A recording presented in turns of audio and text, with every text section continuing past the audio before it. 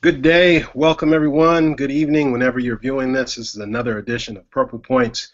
And I'm very honored and excited to have my guest today. I have the most wonderful and great, good Dr. Traci Currie, who is a spoken word artist. She is also a professor at University of Michigan-Flint campus. She is a woman of many talents and abilities. So it's an honor, a pleasure to have her here on Purple Points. Dr. Currie, how are you doing? I'm doing great, Dr. Houston, AK. I'm so excited. This is good. This is really good. So I'll jump right into it. When you hear the color purple, what tends to come to mind? Thus, I go in my performance mode. I wore the color purple. A lot of things come to mind. So the book comes to mind. Yeah, in terms of when it came out, the 1982, and then the movie obviously comes to mind. That's 1985, and I'm merging, and I say that specifically because I don't know when I got my copy, but I know I was looking at the copyright date, and it's funny how it says copyright, copyright in 1982, but printed 1985 when the movie came out, and so for me, significantly, I remember going to the movie first, seeing it with my mother. So when you say what comes to mind, relationships, women, language, dialect, community, empowerment, sadness, tears, lexicon, like there's just a lot. It's not just one thing. It spans and it intersects, and sexism, racism, ageism, classism. So a lot of things come to mind. Okay. Yeah. So obviously you've taught the novel before and you've had your students watch the film as well. When you are teaching the novel, what kind of things do you focus in on? I noticed that in your conversation you're saying that relationships, women, and dialect are among the most prominent things that come to mind. So in your teaching of the novel and using the film, what are some of the tools that you use to kind of tease out these ideas around women, relationships, and dialect? So the most important thing for me, honestly, is the language. I think, hands down, I think it's something peculiar and powerful and phenomenal that Alice Walker does with the book that starts this whole dialogue for me. It's the fact that she chooses to write it in letters. It's the fact that the first few letters operate in being pretty short, a few paragraphs long, but if you write it on a piece of paper, depending on the handwriting and stuff, it's about a page and a half. You learned a lot about this young woman, at least in the first 2-3 letters. And for me, it's just looking at the language. She has just identified herself, and she being Celie, right? When I move or transition into the film, what I learn, especially with the students that I'm teaching, at least in the past, is that they're aware of the film first before they're aware of a book. And so at that point, I have to have that dialogue like, the movie follows in distance the book. Right. And so so for me, there is no choice but to start with the book first.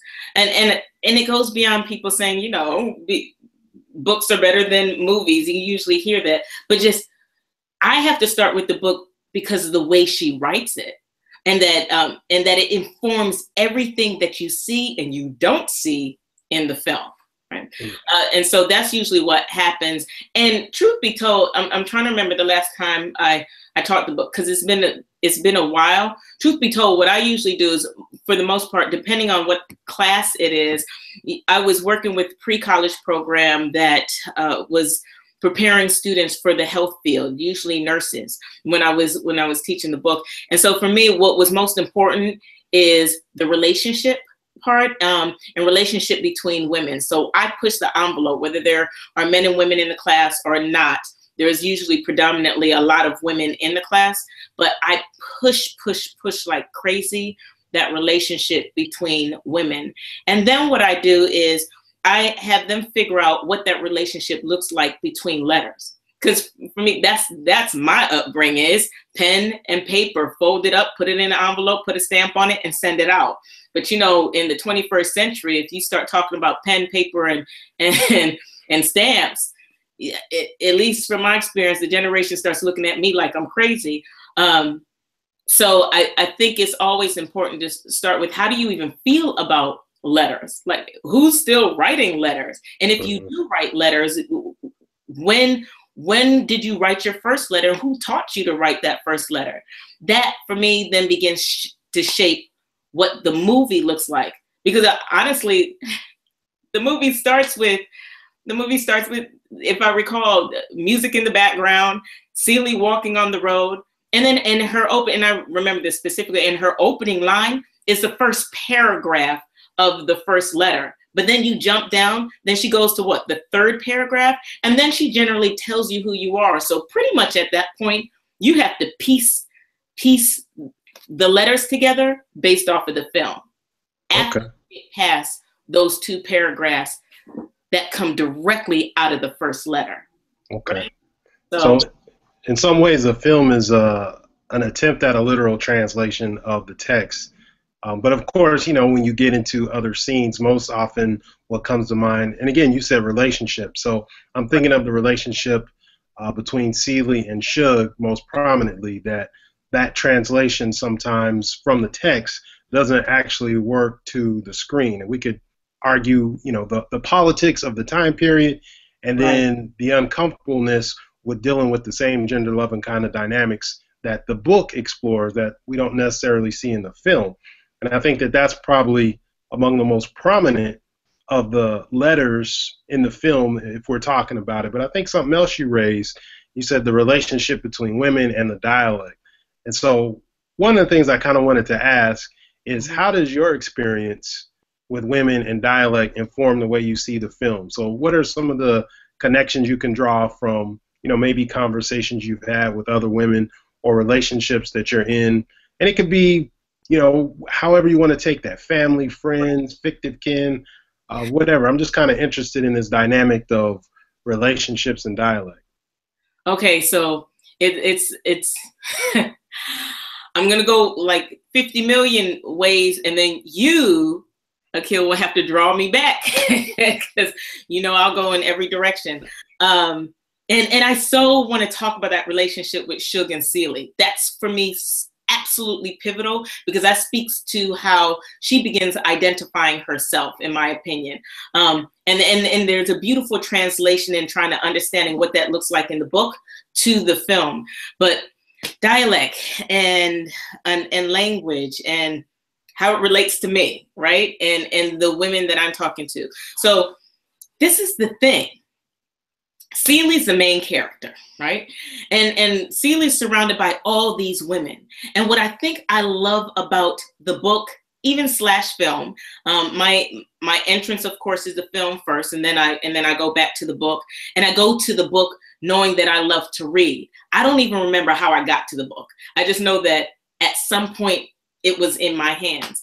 But when I think of the language, I think the pivotal, one of the most powerful things is Celie's conversation. This whole idea of, I remember in class some time ago, I would have this conversation with some of the young women about the way you talk, and this is just strictly training for me. The way you talk, that may not always be the best way to write, right? Like that's in this notion of formal education, the four walls, and how we teach our students, how we prepare them for the world, whatever the world looks like, based off of where we are in the United States, right? Based off of what school and what kind of job you want and who you're going to come across and how you come in and out of language, how it intersects. So for me, that's the same thing that I see in this book, which somehow comes out slightly in the film, but you kind of don't really know. All you're doing is just, you're listening. So she wonderfully, like, for example, there's a letter in here where she, and she says this a lot, I asked. Well, you know, for us translation, ask, AST equals ask, right? Right. Mm-hmm. She talks about having the disease, not the disease, but she talks about two sicknesses. And I thought this was so fly: diarrhea and pneumonia. Diarrhea, she starts with D-I-R-E, right? Like Mm-hmm. this dire need. Pneumonia, and this is so phonetic, is pneumonia, N-E-W, monia, M-O-N-Y-A. And I was like, Right. that's so Right. hot, right? That's fly, because let's be real, we're in this world where we're trying to validate ourselves and validate our language and validate how we speak, how we write. But in recognizing, honestly, if I start writing phonetically and start breaking out how I say things, and translating it on the page and handing it in as a paper to my professor or to whomever or to a journal, that just won't fly, right? Like we know that. So it's almost as if you have to know the game before you can play with language. So Alice Walker being Alice Walker, yeah, she knows the game. Celie being Celie, she's speaking from the heart. She's speaking who she is. That identifies her. And for me, in many ways, on one end, yeah, it's their letters, but on another end, this is one whole spoken word piece. And Okay. I think that's what makes it powerful for me is, okay, on one end, I'm sure somebody's saying, Traci, that's BS, you're stretching here, because this is how you define spoken word. But let's consider the fact that we've taken this book and turned it into a film and turned it into a play. So that means now it becomes words being spoken for the whole world in a performative style. That's spoken word. That's like poetry across the board. And I do think it's powerful, whether I agree with the story or not, or how it's translated in the film. I do agree with the idea that you can be creative and you could play with images and language and body motions so that we can figure out what that looks like. If I take your question now, let me try and answer this. So if I go back to your question about, so bring it back to your circle, Traci. Hey, I'm with Celies of the world. I mean, that's who I work with. And I think one of the reasons why I work well or get along or love to work with my youth, and I'm saying my youth would be in the high school, whatever that age range is, whether it's 12 to 18, or let me just be very direct, why I work in the juvenile detention center, why I work with pre-college programs, is because that population right there, they remind me of me. Now, granted, you know my history. So if you look at if you look at my background, I can see enough people saying, okay, Traci, you're privileged. You come out of a 2-parent household, middle class. I get all that. But I also get that I grew up a little bit shy. I also get that for the longest time, I was putting my hand over my mouth and I was pulling the Celie move. And it took a mentor to say, I need you to stop that. I need you to smile. You have a pretty smile. It took all of that stuff for me to get the braces off, for me to actually smile, stare at myself for a little bit, actually accept my nose, my eyes, and whatever that looks like, to figure that thing out. Those are my Celies, right? Those Celies are my netties also. So I have one of my close girlfriends, Nick and we always do, and I'm not too sure who's Celie or nettie between us, but whenever we see each other, we always do the little clap at the very end of the movie, right? And we always embrace ourselves in a hug, and we fall down on the ground, and we've just had the color purple moment, right? So, Mm-hmm. I mean, I think the reason why this book is pivotal for me is because you're right, like 30 years later, or even if we go back to whatever the book is, 82 into now, it still remains, as far as I'm concerned. I mean, change things around a little bit, but I think what's profound is, one, no one can tell your truth better than you can. And I think for me, what Alice Walker does is, I get that people say it's a fictional story. I have a problem with this. I have a problem with that. But yet and still, it's her story, and she has the right to write whatever she wants. And at some point, as far as I'm concerned, she hits somebody. She hit Traci. It worked for me. So when I read parts about Celie trying to figure out her sexuality, I was like, my God, are you kidding me? That blows me away. And how Suge and her are trying to figure that out together, or not even trying to figure that out together, how in the book, it does some things that you have to use your imagination. But in the movie, you see the visual. So you see of Celie sitting there and Suge is kissing her on the shoulder or kissing her on the sides or kissing her on the forehead. And so I'm going back and forth between, wow, that's what discovery looks like. Discovery looks like whomever that woman is or whomever that best friend or mentor or family member is she sits right in front of you and she tries to unlayer you so you can figure it out for yourself. She's that sister friend that says, stand in front of the mirror. I need you to look at yourself. And when I saw that book to movie and saw that in myself, I realized that's the same thing I'm bringing into spoken word class. So I do an activity. I know I'm talking a mile a second, but it's all good. It's all good. I'm enjoying the conversation. I do an activity where I ask the students, I say, do you know what you look like? And they're like, do you know what do I know what I look like? Yeah. And I said, no. Do you know what you look like naked? Like, how many of you stand in front of the mirror naked? And for me, that's important because, spoken word, body language, its appearance, and it's obviously the words that you're speaking. But in the book, there's about 2-3 sections when Celie's like, I hate myself. I hate the way I look. Then she comes back later, so further down, and she talks about how I don't even understand why Suge loves me. Like, I don't even get it.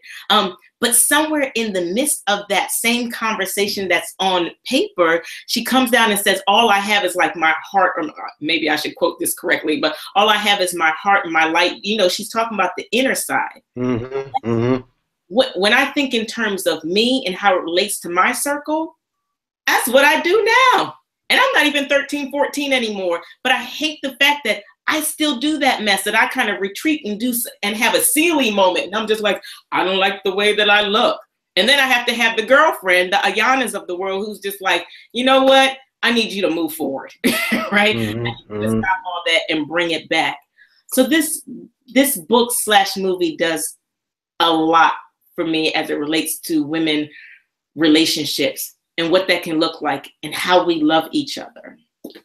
I think that's the key, loving each other, and it's difficult to do when you don't know how to love yourself. So these moments of self-discovery and agency that Celie has, and let's be honest, the world can be a pretty awful place in terms of Black girls figuring out who they are and what beauty is on their own terms. Some media outlets will have you believe that you can't be pretty unless you got a pink wig or purple wig and you have a certain aesthetic. And not to say that that's not beautiful to some folk, but it really challenges this idea that I can be beautiful just being who I am. And so maybe Celie doesn't write in the language of, some feminist scholar or womanist scholar, Africana womanist scholar, but she speaks, as you said, from her heart and from her light. And so in that space of vulnerability and honesty, she's able to say, I don't know, but I'm learning, and I have people along the way who are helping me. And to quote Ayanna Van Sant, she's gaining her peace from her broken pieces. Right. And, you see so much of the legacy of pathology in the film when it comes to Celie. Here she has this relationship with her mother, and you get that she loves her mother, and early on she talks about, feeling sorry for her mother rather than rejecting her mother, as she does seemingly with men in the movie in terms of looking for love and affirmation. Right. So, when I think about the film, there aren't these moments, unless you've read the book, where you understand part of what her stuff is. And so I like the fact that, well, I kind of like this in some ways because it forces you to say, I need to read the book if you haven't read the book. Because, I'm curious of what you think, just building on this trifold of relationships, women, and dialect. I find the book gives you some insight into the development of almost this trinity between Suge, Sophia, and Celie, and how they both come together to support the other one, and it's at different moments in the story. So one of the things that's really striking is how Celie, in many respects, is childlike throughout much of the film. You could argue the novel, even as she's maturity-wise a woman, and it takes the energy of Sophia, the energy of Suge to kind of help her find her own. And then she looks at Sophia as this odd, weird woman. And I think in the letter she argues that, you know, she's solid, but she doesn't quite know what that is or what that means. But then as they get to know each other, they find that they have these similar struggles. So she's dealing with issues around sexuality, incest, sexual assault, and trying to figure that out. And then you find as she begins to have conversation with Sophia and Suge that that's an issue. Like, it's not just you. There's something going on here. There's an illness that's happening here, a sickness, pathology, however you want to word it. It's a thing. And I think when Sophia says that famous line, you know, a girl child ain't safe in a house of men's, you know, there's so much in that line. You know, you could take that so many ways. And so what I'm interested in, I kind of want to go back to a conversation we had years ago. And I'm disclosing some stuff. This is not too deep, but when we were in film school and we used to have conversations about The Color Purple. And so one of the things that I felt like, I was like, you know, I don't know if this film gives enough context to what's going on in the conditions of black folk. And I think one of the things that unfortunately is a result of, you know, maybe some of the literature in African American studies and certainly the male energy there is that we don't often look or equate what's going on with women as critical, as important.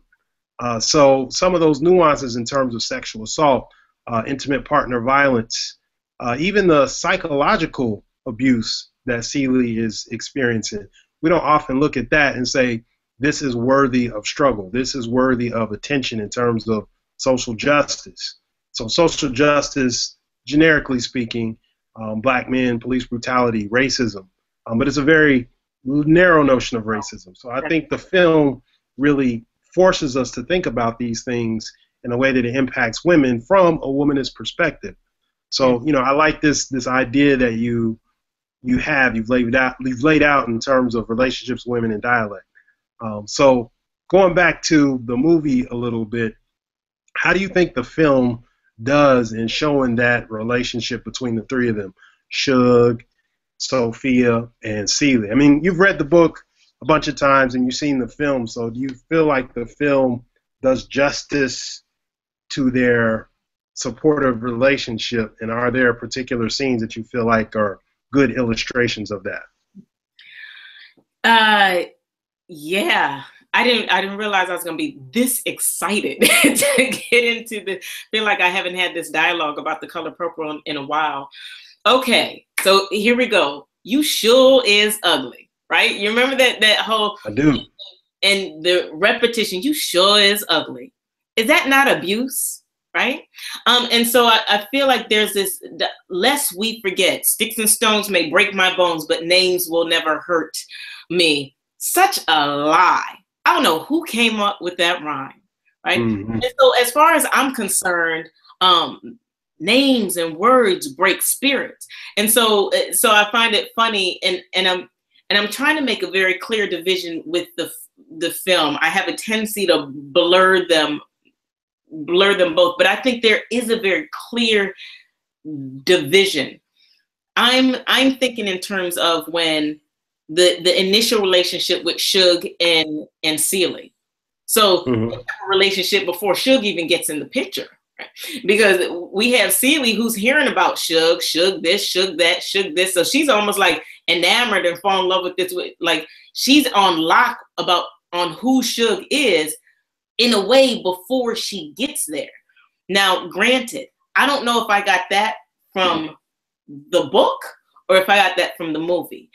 But if I think in terms of the movie, I'm recalling just the 2-3 scenes that come to mind. Sugar's drunk off her ass. She shows up. She's insulting Celie, and instead of Celie like running away, I mean, I think she's almost accepted because she's already inward, and I'm not, the word's not coward. It's she's already in retreat. Like she's this cocoon and a snail and all the things that have to do with not coming out of your shell. So it's almost as if Suge is throwing out all these these words that they're not feel good, or they're not compliments.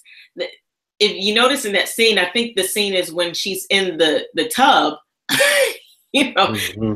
like, get out my face. You know, what you doing? Leave me alone. She has that cigarette. Celie's too busy just trying to take care of the woman.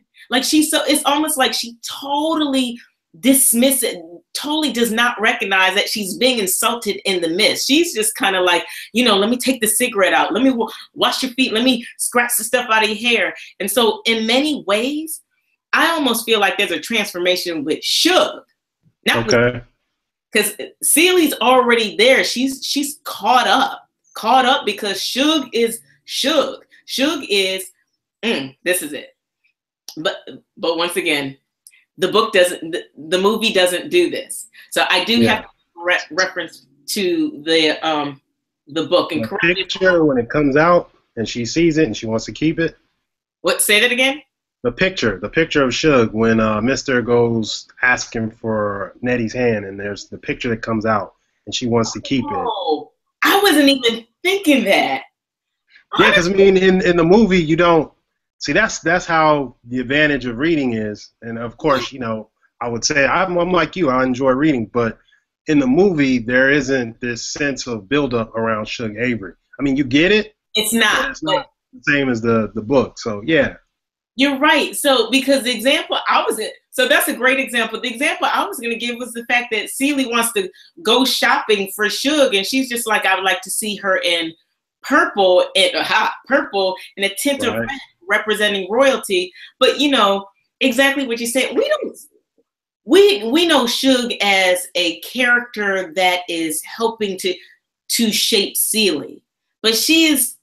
And I get that Celie's the main character, but one of the reasons why she becomes the main character, obviously in the book, well, because she's the main character, but it's almost like she's the one writing these letters, right? Whereas with the movie, Celie's the central character, but there's these characters that revolve around her to shape and help her figure out what her identity is. So she comes in and out. Sophia comes in and out. Squeak, minor wise, comes in and out. Of course, Nettie's probably the closest thing that doesn't necessarily come in. She doesn't necessarily come in and out. She's like that writing force. So I think, if I bring it back, Sophia and Suge, it starts what feels volatile because I think the film means it to show this kind of volatility, this idea that Suge is just like, who are you? But I don't really think it actually does that. If you watch Celie and Suge, Celie has always been steady with how she feels. And a matter of fact, all it does is she just grows. She grows more and more in love to the point where it becomes a bit overwhelming. So what do you think about this?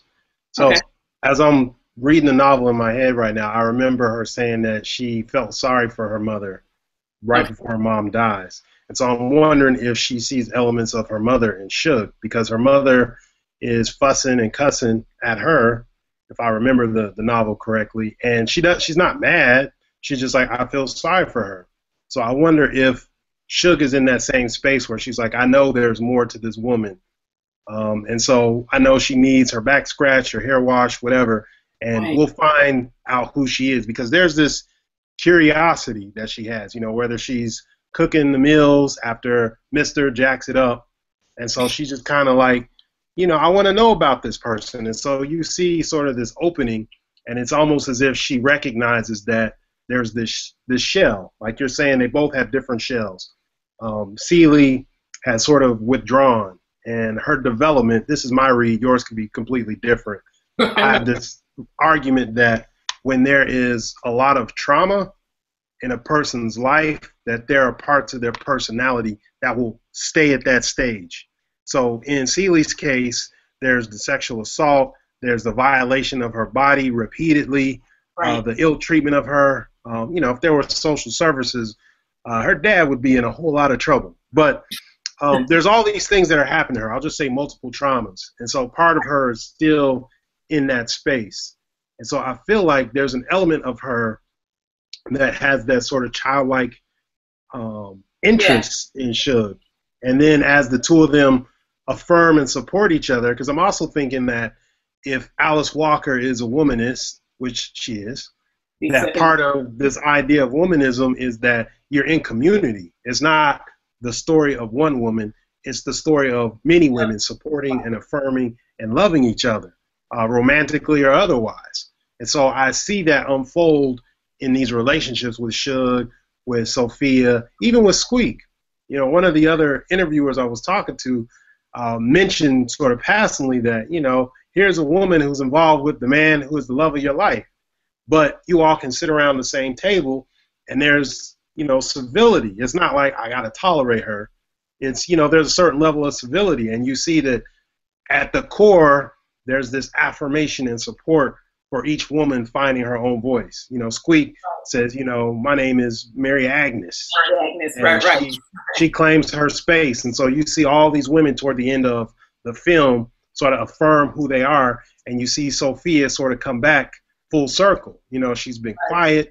She's had, you know, her life basically beaten out of her.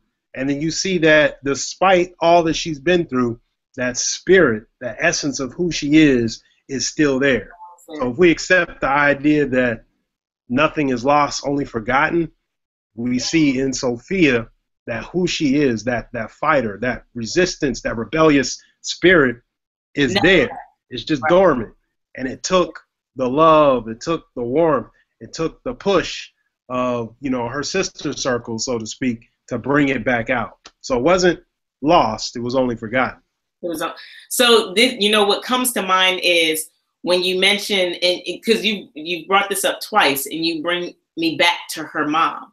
So what I'm thinking to myself, and just Sophia and Suge and Squeak, and let's just name everybody except for Nettie. I'm gonna leave Nettie out for some reason. I'm not too sure quite yet why, but okay, that we play these different roles, right? So in a way, when you think of Celie and she's looking at Suge and whatever that maternal thing is that's taking place, I mean, let's think about it. What role did Celie physically play?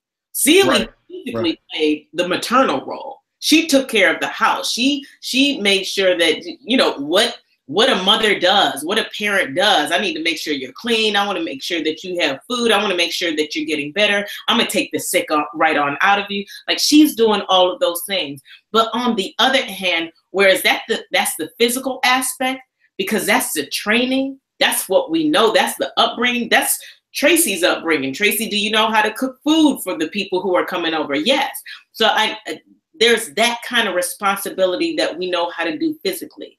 But then there's the mental, spiritual, all the other things in terms of how do we develop from inward to outward. And so at that point, I'm thinking that's when she's looking at Suge. And she's looking at whatever that role is, like she has something. She does the same thing to Sophia, right? Because Sophia's like this strong, massive character being beat down, right? And I think what I feel, or what I'm hearing, or what I see is, in many ways, all three of these women, they kind of come in and out of roles. So again, I'm blurring the lines with the book and the film, but they come in and out of roles. So in ways, Celie is mom on one end, and she becomes sister on another end, and she becomes supporter on another end, and she becomes a couple of different roles, where Suge does the same thing. I don't know if the film actually does that really well, though. Like, I feel like this is something that I know with Celie, because you see her journey. You understand her process and her journey from 14 years old all the way to the very end, when she's like, dear God, dear everything, dear nature. But in the movie, we don't see dear God, we just assume it, right? We assume it at the end, because you see this full, glorious kind of being that's coming into herself. And I think what the film doesn't, and I'm just thinking hard, but what the film may not do or does not do is that we don't see the different elements and the different roles that people play, like the full development of it, because they only have how long to fit all that stuff and all these letters into into a movie. So Yeah. we Yeah. see Usually working with 2 hours, right? 2 2 hours. hours and some change. In that particular time period, that That's would be a very long movie. That'd be a very long movie. And so that means that Steven Spielberg can only give you a specific kind of shove so that we know that Celie's identity comes out of that. And she can point to certain people that say, this is how I'm shaped. And this is the best way that I know how to be shaped. And I can point to Sophia and what she does. Like, I think favorite scene, no, not favorite scene, but one of the greatest scenes is obviously they're all at is it the Thanksgiving dinner table or the Christmas? Okay. You know what goes down. Celie's like, it's been working in her. She pulls that knife and she goes for Mister's head and then and it's or neck and all I felt at that moment was, woo, it's about time. Right. Like, really? Boom, it's about time. But where did she get that power from? Right? Like that, and I'm thinking to myself, if she didn't have the Sophias going to prison and then coming out, or Suge being as free as she is, comes in with a boxer. I'm talking about, no, he's not a boxer. He's not a boxer, but comes in with her boyfriend and is like, I'm in love. Like if it hadn't been for those specific moments, Squeak and whomever else saying all the things, would Celie have ever gotten to that moment, right? And at that point, Celie's no longer the little girl.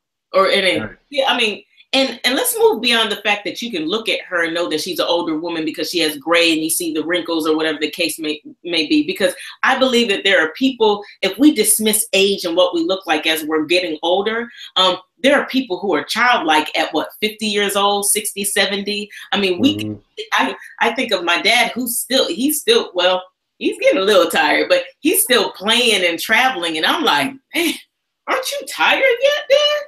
And so I think for me, what I see is, Celie, how did you get to that point where you're like, you're no longer the kid or the little girl or the whatever that thing is? How did you get to the point where you're just like, I'm done. I'm about to take you out right now. And let's be honest, even at that point when she's like I'm not gonna say all woman, but where there's just a womanness in even that moment where she's through, she still has her sister circle right there saying, Celie, don't do it. Right? Like you have Sophia who's like, don't trade places because I need you to not do that right now. You have Suge who's like, let's go, baby. Let's Right. And that's a good supportive system because some people will be like, hey, I will hold anybody else back. We can bury the body in the backyard, make it happen. But they do hold it down. Like, hold on. And maybe that's the Hollywood version. Maybe there's like a writer's cut somewhere where Mister's body's laid up. But of course not, because in the novel they have some reconciliation. But yeah, I mean, I could see that being an alternative ending. If The Color Purple came out in today's context, we have like all these different cuts on the DVD, Blu-ray disc, and then you got the one where, Mister is assassinated. He ends up dead. So now what? I mean, Right. And what's funny? That's I feel like that's so 2015. Or maybe that's, there's this book that you shape the context based off of the environment and what's taking place, right? And for the longest time, I'll be honest, I didn't fully grasp when I started reading the book, I didn't fully grasp the time period. Yes, I saw the movie, but it wasn't until I realized, she's mentioning Bessie Smith. She's mentioning certain people where I'm just like, look that up and figure that out. So in context, when I think of that particular scene, and she has her sister circle who still has her back, I'm thinking in terms of now when you're just like, Traci, the present day, I'm looking at my small circle of girlfriends who are just like, let's take off the earrings. What you need me to do, right? I'm going to be right there at the door because I feel like my circle, which is Celie's circle, we're doing the same thing. We're loving. We may be doing it in a slightly different way. Her circle says, Celie, I got your back, but given the time, I need you to not do that. My circle may say, look, I got your back. We can take him out. We're not going to kill him, but we're gonna take him out. We're gonna handle our business today. There you go. And I think that's similar. I think that is, whether we're talking about 20s, 30s, 40s, all the way up to now, we're doing the same thing, which is why I go back to saying the Celie and the Netties and the Squeaks and all in this world, they're in 2015. That's not far removed from when this book was written. Absolutely. Absolutely. Black women's lives certainly matter then, and they matter now. I think the film does.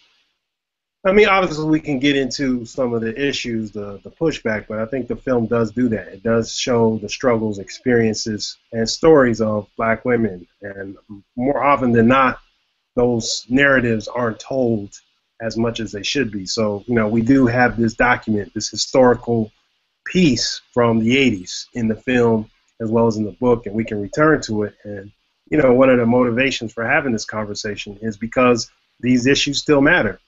When I first started the Purple Points, there weren't these massive movements of Black Lives Matter. But as it's been going, Black Lives Matter has continued to echo, whether we're talking in Baltimore, St. Louis, California, and Oakland, wherever, we're having these same conversations. So it's extremely timely, despite it being 30 years. So one last thought I wanted to leave you with. Okay. Is there sort of, I guess we could say, the color purple isms? So one of the other interviewees that I talked to talked about, until you do right by me, everything's going to fail. It's sort of her thing. So another person mentioned God is trying to tell you something. So if you could think of a color purple ism, what outside of those, what would it be and why does it resonate? And we'll close out with that thought. I think it's the phrase where it brings the actual title back into the overarching theme. They're in the field, and she was like, I think that God gets pissed off. She talks about admiration, says, I think God gets pissed off when you don't even notice the color purple. And even to this day, I'm still trying to explore what that means, because I was trying to trace how many times they say purple. But for me, at the end of the day, it is, and this is just where I am in my life, it is being mindful and in the moment. And as it relates, my last thought is, we're in a world where technology, in a way, is driving how we operate and how we interact and how we communicate. And you, Akil, it's just like, Trace, don't send me an email, give me a call. That's real talk, right? And so I think the book does the same thing. Notice what's around you. Notice the colors. Notice everything. Be mindful and be in the moment. Put the stuff down and be here. Yeah. That's it. That's eloquent, and I appreciate your time, and I thank you for joining this edition of Purple Points. So for those of you out there who are watching, make sure you log on to the Phoenix Rising Collective and you check out some of the writing by Dr. Currie. She is the creativity and arts person, so she is often writing, and I hope you tune in and join us for the next installment of Purple Points. Thank you for watching. Thanks.